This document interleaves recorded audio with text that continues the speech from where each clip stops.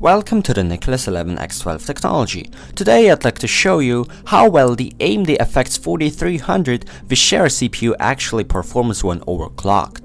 At stock, this processor is clocked at 3.8 GHz, but I took it a whole gigahertz further. So I'm talking of 4.8 GHz, and that's nothing extreme actually. You could call that a wise overclock. When you're overclocking, you want to make sure the voltage isn't set too high and always keep an eye out for the temperature on full load. This AMD FX-4300 processor was very easy and fast to overclock. As you can see here in CPU-C, I left cool and quiet enabled in the BIOS. That way the processor doesn't consume as much power on idle, and that's done by lowering the clock speed automatically. On full load, the frequency of course goes all the way up to 4.8 GHz. The FX-4300 has a fully unlocked multiplier, and that's all I did basically to overclock the CPU. Just increase the multiplier and then the voltage. Most of the time on 100% load, the core voltage is at 1.464 volts. However, at max, I sometimes reach up to 1.476 volts. As for the motherboard, I'm using the Asus Sabertooth 990FX R2.0 board with the latest BIOS version at the time of this video. For the memory, I got 8GB of DDR3 1866 MHz RAM installed. Before we move on to the benchmark results, I'd like to apologize for not including the stock versus overclocked comparisons and lots of game charts. I simply ran out of time. I'm sorry.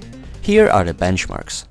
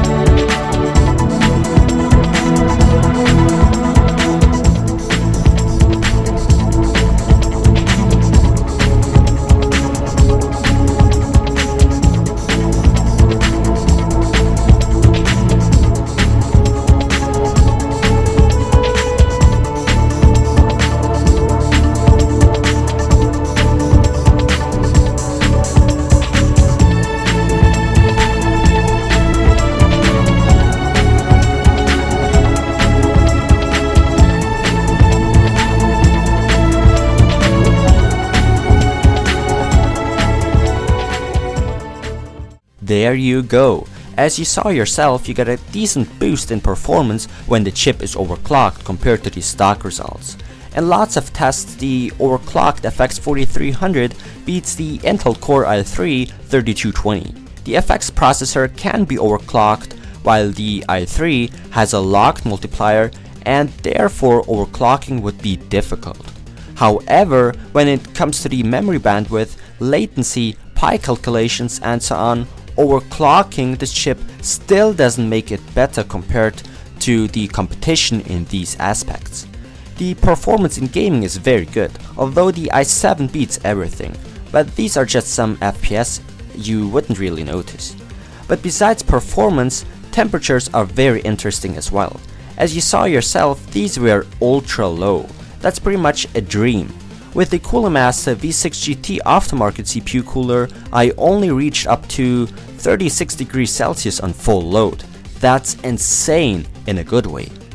Unfortunately, the power consumption always seems to be the only real problem when it comes to these FX processors. When overclocked to 4.8 GHz, this CPU consumes roughly 16% more power than on stock speeds.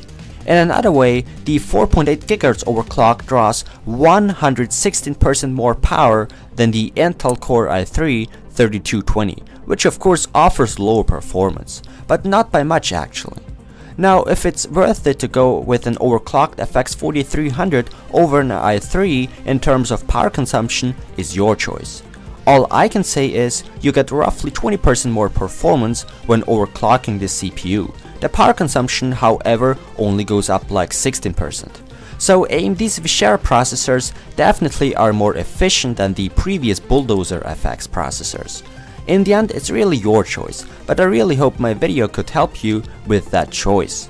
Thanks for watching, don't forget to subscribe, and visit Nicholas11x12techx.com to see videos there earlier than on YouTube.